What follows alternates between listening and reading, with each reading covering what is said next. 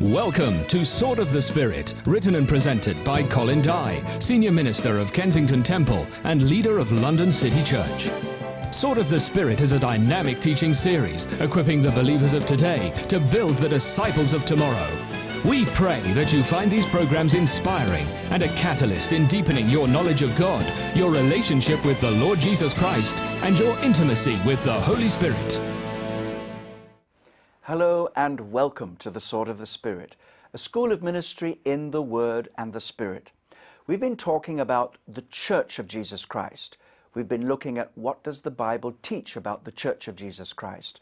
The Church is God's community on this earth, people who have surrendered their lives to Jesus Christ and who are therefore in relationship with Him and in relationship with one another. We've seen how the Church of Jesus Christ is the principal way in which God is going to bring glory to His name on this earth. And right now in the teaching, we're looking at leadership in the church. We've seen that the local church leadership is made up of elders and deacons, elders who've been given the responsibility for the spiritual government and guidance and direction of the church. And we've also seen that deacons have a servant role to ensure that eldership is free from many of the practical responsibilities that would detract them from their spiritual leadership. And now we're going to move on and talk about the ministry gifts of Christ. These are found in Ephesians chapter 4, verse 11. The apostles, the prophets, the evangelists, the pastors, and the teachers. Jesus was all of these things rolled into one. He's the great apostle, the great prophet, the great evangelist, the great pastor, the great teacher. But He has gifted certain people within the church, not everybody, but some to be apostles, some to be prophets, some to be evangelists, and some to be pastors and teachers. And their role is to teach the rest of us and to train the rest of us so that we can be raised up to do the work of Jesus Christ. And so now we're going to begin with the teaching on the apostle. What is an apostle and how can we understand this ministry today? Now let me use this as an example. In this series I already mentioned to you that Jesus only uses the word church twice, in Matthew 16 and Matthew 18. And yet the apostle Paul uses the word church many, many times. Peter describes these things. Many of the things that the apostles taught, Jesus didn't mention, because He committed into their hands this apostolic revelation. And so with the teaching of Jesus and the apostles, we have the New Testament revelation, which is the foundational revelation of God. And now the New Testament is completed. We don't need any more apostles to come and tell us what Jesus did, what Jesus said. We have that as a record. We don't need any more to have somebody to come and tell us infallibly from Jesus that this is His ruling on this matter, this is His ruling on that matter. We don't need that, because we have what the apostles left us, which is the Scriptures. And so the infallible record of apostolic teaching and apostolic doctrine and apostolic revelation is found for us in the Scriptures. And so now we don't need any more of those foundation apostles, those first century apostles. We have the Scriptures, we have the full record of their ministry. But we do need the general apostles, those who were, even in the time of the foundation apostles, were ministering and were doing things which were very similar to the foundation apostles, but didn't minister at the same level. So we have some New Testament examples of general apostles. One of them is Barnabas. He was not one of the 12. He was in a separate category, and yet Paul and Barnabas are called apostles. Paul was an apostle who was called by revelation of Jesus Christ. He never saw Jesus in the flesh in that way, wasn't called by Jesus in that way, but he was called by Jesus by a revelation on the Damascus road. And that's why he said, I'm the last of them, I'm the one abnormally born. But at the same time, he fits into that category. He says, have I not seen Jesus? Am I not also one of the apostles? He is one of the foundation apostles. In fact, he is used by Jesus to write more of the New Testament than any other apostle. 2/3 of the New Testament come from the apostle Paul. So clearly he's a foundational apostle. But Barnabas, his companion, also an apostle, wasn't a foundational apostle. He wasn't called with that same authority to give the revelation of God's gospel to the world like Paul was, but he was definitely an apostle. He had an apostolic function. And there are many others. You can see them in the scripture references I give you. Andronicus and Junius. These were apostles. And Junius was probably a woman. Now, some scholars debate that. Depends on how you read her name. But it just goes to show you that those who exclude women from levels of leadership in the church and think that's a New Testament pattern need to do a little bit more study. Now, Ephesians 4:11 suggests to us that these giftings, apostles, prophets, and so forth, are given to the church for the continual building and equipping of the saints in every age and in every place until Christ returns. So there must therefore be an ongoing ministry of apostleship. One level, the foundational level, is completed. We don't have any more apostles like that. If anybody comes claiming that they say, I have got an infallible word from the Lord, this is what Jesus is saying, and you must do it, and to reject my words is to reject Jesus, no, they are a false apostle.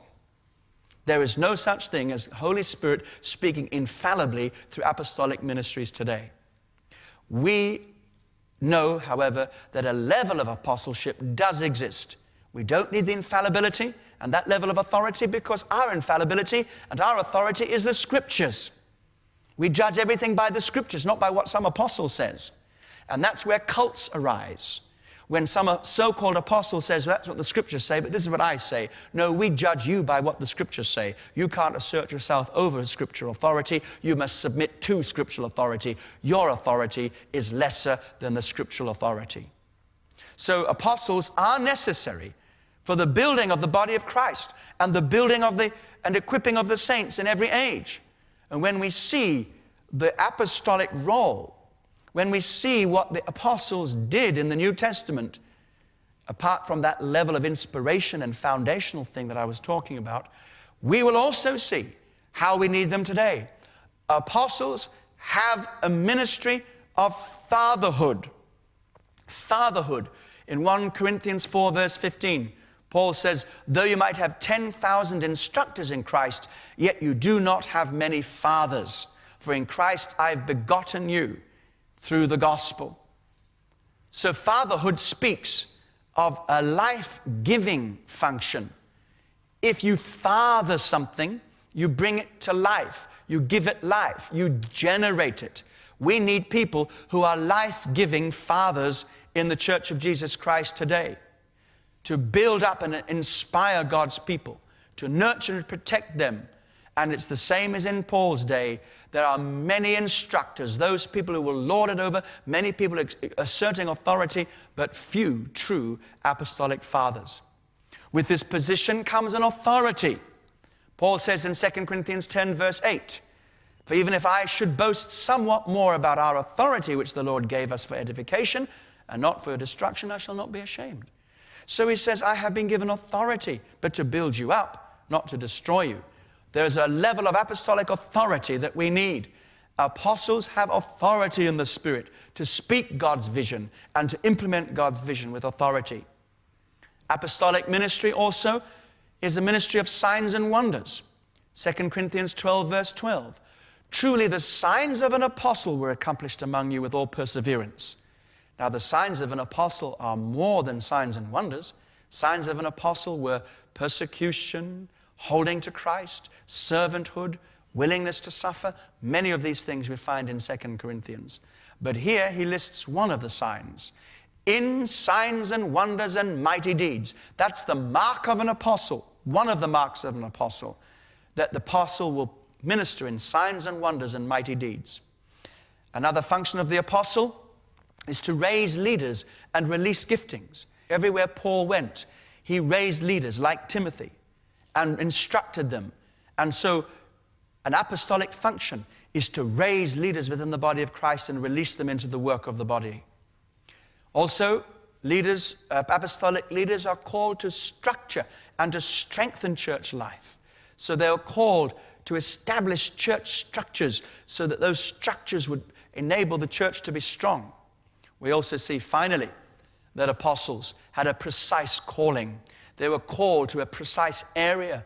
Sometimes that was geographical, and sometimes they were sent to people groups. Paul says, my apostleship is for the Gentiles, and acknowledged that Peter's apostleship is for the Jews. So Paul's primary apostolic ministry was exercised amongst the Gentiles. And Paul was not willing to lay on somebody else's foundation. He wanted to go on and build new foundations and to go into the new regions where God was sending him. And so we must be careful to understand that apostolic ministry will be expressed in certain respects. I believe there are apostolic ministers today in various doctrinal areas, apostolic leaders, apostolic ministers of faith, apostolic ministers of healing, certain areas of the ministry of Christ, especially as these ministries need to be restored to the body of Christ. So the apostolic ministry is a vital function for the body of Christ today. Now, prophets. Prophets. The Greek word for prophet is prophetes, which comes from pro, meaning forth, and phemi, meaning to speak. Prophets, prophetes, are those who speak forth. It literally means one who speaks forth, and it describes somebody that is speaking God's words and revealing God's thoughts. Now, obviously, to do this, you need to be in close relationship with God. You need to be in close communion with God to be hearing what God's saying. Ideally, prophets only pass on what he is saying and don't taint the message with their own opinions. Now, in the New Testament, there again seems to be two types of prophets. Those who functioned only within a local church, congregational prophets. Congregational prophets. Then there also seem to be those who are more widely recognized and who function translocally, and these are the ones that I'm focusing on now. For example, Acts chapter 11, verse 27 and 28, it said, in these days, prophets came from Jerusalem to Antioch, and one of them, named Agabus, stood up and showed by the Spirit that there was going to be a great famine throughout the whole world, which also happened in the days of Claudius Caesar. So here we have certain prophets. They were called prophets. They were acknowledged as prophets. They weren't just those who prophesied, but these were called prophets. They had a ministry of prophecy. They prophesied regularly. They were prophets, officially recognized as prophets, that this was their ministry. They also had a translocal ministry because they came down from Jerusalem to Antioch, and they prophesied there. And these are the prophets, I believe, that we're speaking of here in Ephesians 4, verse 11. Now, I want to show you how this worked in the New Testament. Now, obviously, we don't have time to go into great detail. In fact, just for the record, I have a whole teaching series on the ministry gifts of Christ. And it's not at this stage part of the Sword of the Spirit series, but I'm just saying it to help you understand that I'm going to have to hurry through this material, and there's so much more that can be said and needs to be said. Please make sure you go to the manual thoroughly and read every detail of what I've recorded there for you. But let's look at 7 aspects of prophetic ministry in the New Testament very quickly. Number 1, it was officially recognized. So this weren't people who prophesied informally. They were those who were acknowledged and recognized as the ministry of having a ministry of a prophet. Now, in many parts of the Church of Jesus Christ, you can only call yourself a pastor. If you call yourself a prophet, you're in big trouble. If you call yourself an apostle, well, you have to be dead in order to do that. And if you do, they may even kill you for it. But it's only when you're dead and long gone, safely buried, that they can say, oh, there was a mighty apostle. There was a mighty prophet. But in the early church, in the New Testament, this ministry was recognized. Secondly, we see that this ministry carried revelation, factual revelation. We've just read about it there in the book of Acts, how Agabus said, there is coming something. It was a factual revelation. A famine was coming. They spoke by inspiration of the Holy Spirit. We also need to see that they were not infallible. They were not infallible.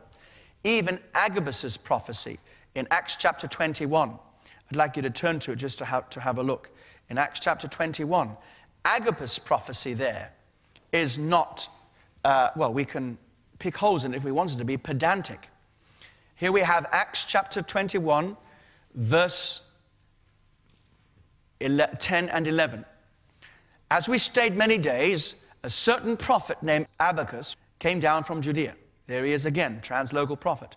When he'd come to us, he took Paul's belt, bound his own hands and feet, and said, "Thus says the Holy Spirit, so shall the Jews of Jerusalem bind the man who owns this belt and deliver him into the hands of the Gentiles." It was a clear prophecy that Paul was going to be put under arrest in Jerusalem, and a clear prophecy that the Jews would instigate it. But when you read the fulfillment of that prophecy, it was not the Jews who physically bound him, it was the Gentiles who did it. So you may say, well, you're being very pedantic and saying, well, this prophecy was fulfilled. Yes, it was fulfilled in detail, but if you wanted to say, was every word fulfilled exactly as Agabus, why am I struggling with his name? Agabus. Why this fellow Agabus's prophecy, if you say, was this every word fulfilled in every detail? No, not if you want to be pedantic. Now, this shows us that we are not necessarily to attach absolute supreme importance and significance to every word a prophet says. And if you do that, you're going to be in trouble. Even actually reading on in this passage, verse 12, it says, "Now when we heard these things, both we and those from the place pleaded with Paul not to go to Jerusalem. But Paul said, 'What do you mean, weeping and breaking my heart? I am not only ready to be bound, but also to die in Jerusalem for the name of the Lord Jesus.'" So Paul acknowledged that it was a word from the Lord, but he didn't put him off. And in another place, they actually told him by the Spirit not to go to Jerusalem. Well, they were overstepping their mark. And so what there seems to me to be here is a pattern of prophecy amongst prophets in the New Testament and today, that their words must be judged and weighed. You cannot simply accept every word a prophet says because they are a prophet. Now you have to accept every word that the Bible says because the Bible is the word of God. And you'd have to accept every word that the apostles spoke when they were speaking by inspiration of the Spirit. And that's what the Apostle Paul says. We must learn to judge and to discern and to test what happens and what is said. Number 5, we see that prophets predicted the future. There is a predictive element. Number 6, we also see they gave direction for ministry. For although they confirmed much what is already known, they still gave direction. Acts chapter 13 makes it very clear, as they were ministering together and fasting to the Lord, the Holy Spirit said, "Separate to me Saul and Barnabas for the work to which I have called them to." Separate Saul and Barnabas to the work which I have already called them to. That's most likely a prophetic word from one of the prophets that I just mentioned in the previous verse. So that's a word of direction. They gave direction. Number 7, they pointed to what God was doing. By giving direction, they didn't take control. They simply pointed to what God was doing, and that was their direction. In Acts 11, when Agabus prophesies about the famine, it was the leaders who got together and the disciples said, "What are we going to do about this?" So Agabus pointed to what God was saying, what God was doing. He didn't then direct them in a kind of controlling, directive way. And that's why we must be very careful before we allow prophets as prophets to lead the church. Prophets as prophets must bring direction and speak the word of the Lord, but the responsibility for implementing that and for following that lies with the leaders, not with the prophets, lies with the leaders corporately. Wherever you have people functioning as prophets and leading as prophets and running the church as prophets, you are in big trouble. It becomes unbalanced. We need all the ministries to help govern the church and to guard the church and to lead the church. Well, those are all I can say right now about prophets. Now let's move quickly into the rest of these ministries. Evangelists. The Greek word for evangelist is euangelistes, evangelist. It comes from eu, meaning well, and angelos, meaning messenger. So it's the messenger of the good news, one who brings good news. Euangelizo, the verb means to announce good news. And it's a very common word in the New Testament. But the noun, euangelistes, appears only 3 times. So the word evangelist appears only 3 times. Once in Timothy, do the work of an evangelist. Once in the book of Acts, Philip the evangelist. And here in the book of Ephesians, the office or the function of the evangelist. Now, all Christians are called to be evangelists, aren't we? We're all called to announce good news. But there are some who are given a very special task of evangelism, a very special role of evangelism. And when you see an evangelist work, an evangelist can stand up and just give the notices and then make an appeal, and dozens come to Christ. Whereas a pastor or Bible teacher could Bible teach and pastor and preach the gospel and only see a handful. There's a special gifting for evangelists to bring people to Christ. It's a glorious gifting. It's a wonderful gifting. And we need evangelists. And I'm praying that many of you will respond to an evangelistic call upon your life. For there are evangelists who are here today, and there are apostles, and there are Bible teachers, and there are prophets and pastors as well. There are the 5-fold ministries here in embryo form, in embryonic form. God wants you to rise up in your Ephesians 4:11 ministry, and it won't happen overnight. You need to submit yourself to your church leadership, to be trained, to wait upon God in your ministry. And so we find then that this ministry of an evangelist is powerful. Have a look in Acts chapter 8 for yourself and see what happens when the evangelist comes to town. Glorious outbreaking of God's kingdom. Now moving on to pastors. The Greek word here is poimen, literally means a shepherd, and it describes somebody who cares for animals, who feeds them. It's used metaphorically of pastors to tend to the flock of God. Again, Jesus is the good shepherd, and he continues his shepherdly ministry through his under-shepherds, through pastors who care for the flock of God. A wonderful ministry. The Lord has a powerful shepherdly ministry. The Lord is our shepherd, and he raises up shepherds who will lead us and guide us. What is the work of pastoring? And let me speak to the pastor on the inside of you. I'm praying as I'm preaching this that God will raise up these leaders and raise up pastors from amongst us. This is the work of pastoring. Those who know how to gather the flock, not scatter the flock, gather the flock. Gather the flock. Some people say, well, I've got a great ministry. I have got a Gideon ministry. I scatter the flock, and out of thousands, I whittle them down to 300. Well, some people might take 300 and whittle them down to 3 and say, glory to God, we've only got the refined, pure people there. And wherever I'm going nowadays, I'm hearing, oh, God's given me a Gideon ministry. No, he has not given you a Gideon ministry. Get on with your ministry. You're supposed to gather the flock, not scatter the flock. You're supposed to grow the church, not shrink the church. The shepherds are gatherers. There are also those who guard the flock of God. Keep watch over God's flock with your lives if you're a shepherd, guiding the flock, leading the sheep from out front to good pastures, grazing the flock, making sure that the sheep are well fed, praying for the flock of God, staying alert and keeping on praying for all the saints, listening to the sheep, listening to the sheep. You have to be a good listener. Shepherds could tell the sheep by looking at them who they were. Oh, there's Flossie bleating away. You've got to listen to the sheep. I heard one pastor say, don't listen to the sheep. Sheep are silly. And sheep are silly, aren't they? The physical animals. God's people aren't silly. God's people are indwelt by the Holy Spirit. Thank you very much. Don't you call God's people silly. When you lead them, you don't lead them as if they're a bunch of silly sheep. You lead them as God's precious heritage. And they've been entrusted by Jesus into your precious hands. And when you minister as a shepherd, you're ministering like Jesus. Bring admonition to the flock. They correct and admonish. They care for the flock of God. They heal the flock of God. They counsel the flock of God. They support the flock of God. Look at these details carefully and let God bring to you the ministry he's given you. Now, finally, and very briefly, the ministry of teachers. Didaskalos, teacher, the one who gives instruction, who instructs, who teaches the scriptures teach us. The Scriptures rebuke us. The Scriptures correct us. The Scriptures train us.